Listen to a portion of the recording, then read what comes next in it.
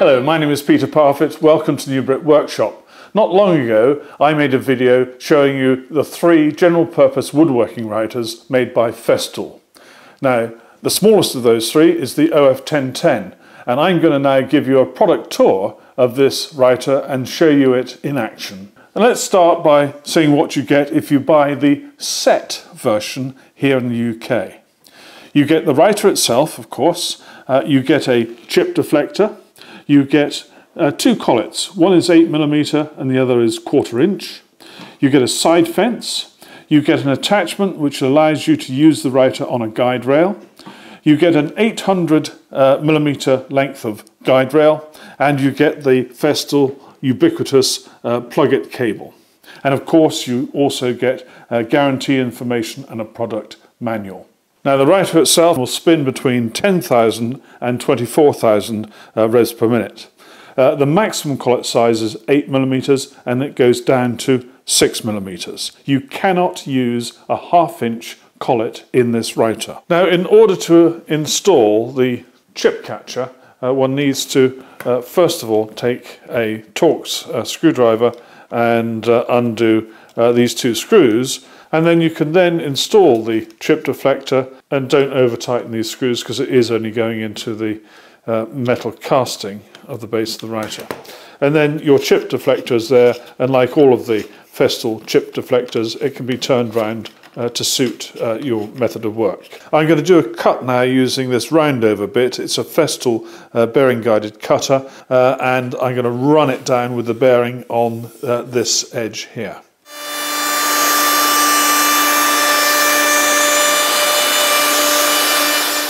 Now what I'd like you to notice is just how little dust there was when I did that. In fact, I can't see any.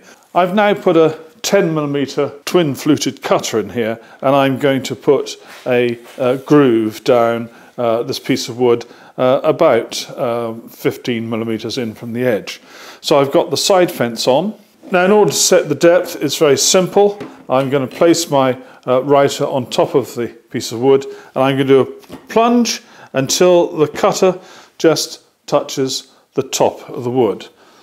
And then I'm just going to tighten it up for simplicity, and I'm going to drop this down until the shaft hits the top of one of these 3 pillars on the turret. And I then make sure that this little sight gauge here is set in the 0 position.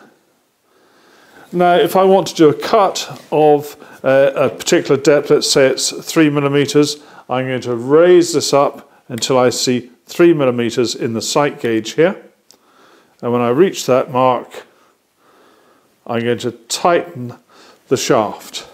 Now what that has done is created a gap under here of 3mm. So now if I were to plunge again, and this time I have to do it so that the cutter doesn't touch the wood, there like so, that cutter has now gone down 3mm below the surface of this wood.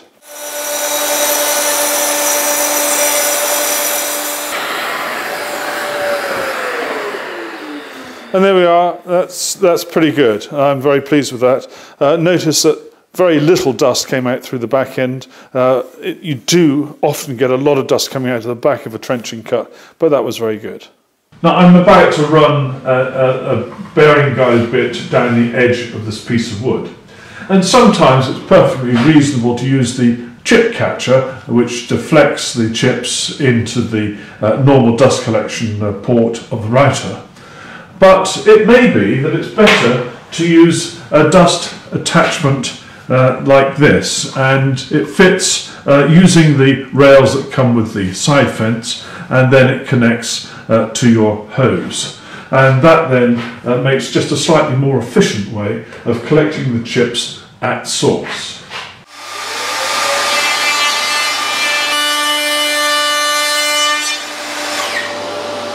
Right, we're going to try the exact same cut, same depth of cut, same type of wood, but this time with the chip deflector and the hose connected in the normal way.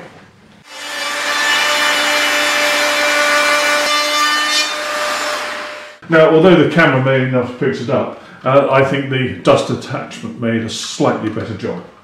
Now, in order to demonstrate the guide rail attachment, I've fitted it to the router using the guide rods from the side fence. Supposing you wanted to go at an angle across the surface of a piece of material, so therefore it's at an angle, you can't use the side fence. So the rail is the ideal tool to use. Now, to get the depth right, we're going to install this on the rail. The rail's held in place, and I'm going to loosen off the locking knob here and then push down till my cutter is touching the surface of my wood.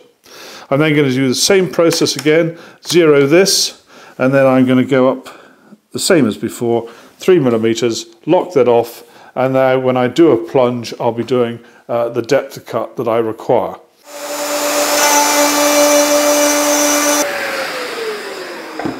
And there you can see the cut at the angle across that piece of wood. Right, I'm going to do another cut now, but at a different angle. And this time I'm going to show you the use of this little support here. Now, on its own, the router could easily tip a bit. So what I'm going to do is I'm going to set that support, undo that, push it down, and that just helps to support this end of the router, stops it tipping.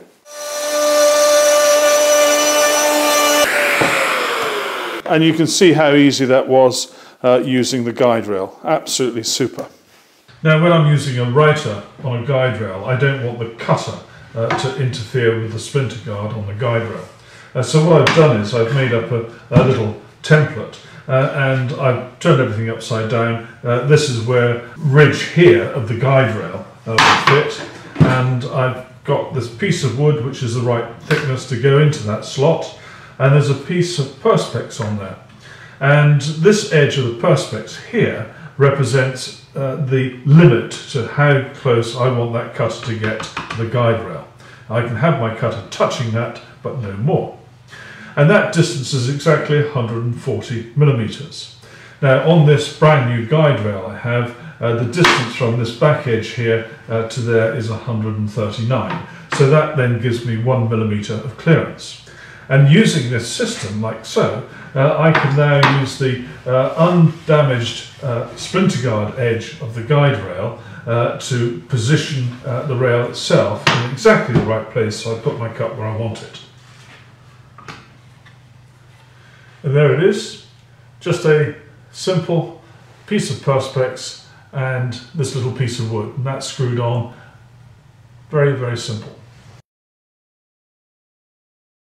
Right, I've set the router up using my template so that that is exactly 140, and I've drawn a line on my piece of worktop, and I'm able now to judge where I expect the cut to be. That's 139, that's 140, so I've allowed a millimetre here.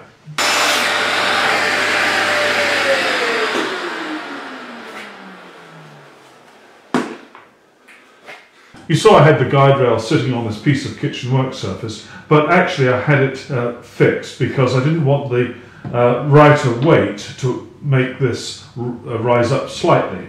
I could have put some more odd ends of this same worktop under each end of the guide rail, which would have stopped that from happening, but I don't have any, so this is a way around it. Now, this is one reason why you really do need to get yourself at least one MFT3, because it really is the most brilliant thing for setting work up like this. Now, you see I've got some holes here and some holes here. And for what I'm going to show you, these holes are not close enough to the wood. I need to get this set up so that the edges here are quite close to holes. And you can do that by just turning this slightly, and you can now see there's a hole there and there's a hole here. And so what I'm now going to do is to thread one of these clamps up from underneath, like so, and just rest it on the surface here, and another one over here. And there it is, resting on the surface. Now I'm going to feed my guide rail onto the clamps, and it's very, very simple to do. It's easier if you lift the guide rail off the surface of the material so that the rubber on the guide rail isn't trying to hold it in place. And there we go. So now we've got the clamps in here, on here, and all we've got to do now is just position this to where we want it for whatever cut we're about to do. So you position it and then go underneath like so and tighten up the two clamps. So that's it, that's now held in place. Underneath here there's the space where the guide rail fits, and you'll see a screw here and a screw there. If when you're using this it's a little bit loose on the guide rail, then you can tighten these screws until it's just sweetly smooth. But the next thing I want to do is to show you how to set up the angle arm and the guide plate. Now these are optional accessories which I would really recommend everyone to get if they're getting one of these writers, because it turns this writer into a rather neat edge trimming tool. You just have a look. Now in order to fit this, first thing we're going to do is to remove this little support piece here, and then we're going to fix the angle arm in here, and then we're going to attach the guide plate to it, and this goes up in here.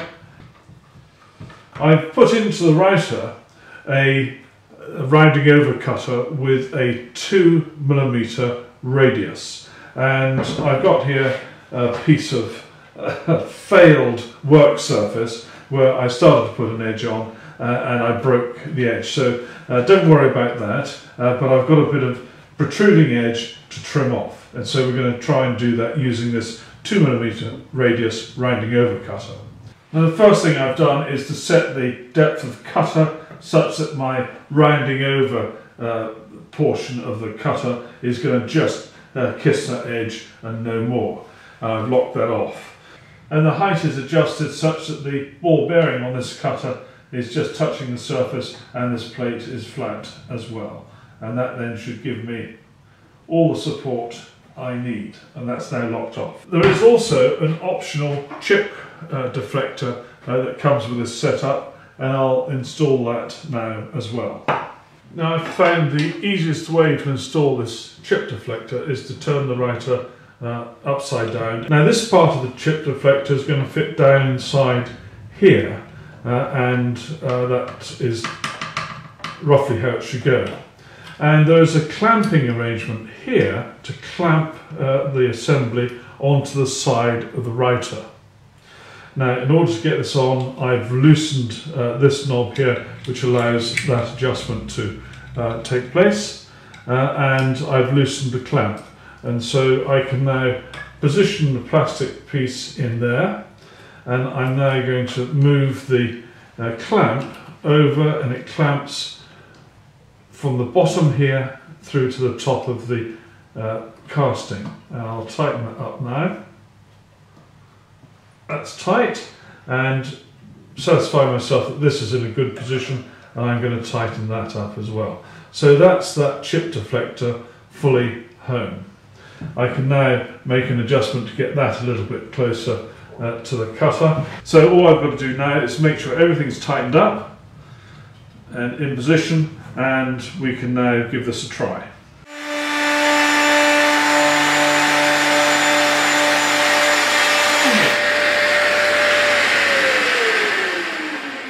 All I need to do now is just give that a little scrape. This never was a very pretty bit of edge binding because I'd put too much glue on it, but I'll just get rid of that bit of excess glue like so. And actually, considering what I had to start with, that's not too bad at all. Well, that's the end of part 1 of this introduction to the OF1010. Do watch part 2, where I'm going to take you through using the Trammel with the OF1010, and also how the OF1010 works with the Leigh Dovetail jig. Thank you very much for watching. Take care. Bye-bye.